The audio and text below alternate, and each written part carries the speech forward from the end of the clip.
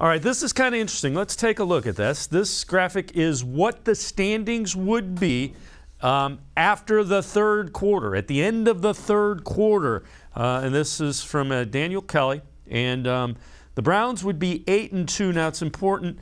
They look at this particular, 2 ties would equal a win. But you see the Browns' record there, 8-2, Bengals 5-3-1, Ravens 4-5, Steelers 3-6, the Bills top in the AFC at 7-1-1.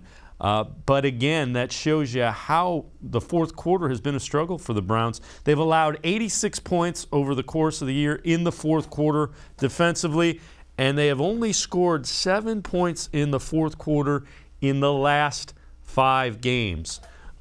Mary Kay, we knew the fourth quarter has been an issue, finishing games, closing games, however you want to describe it. When you look at it in those terms, it's pretty striking.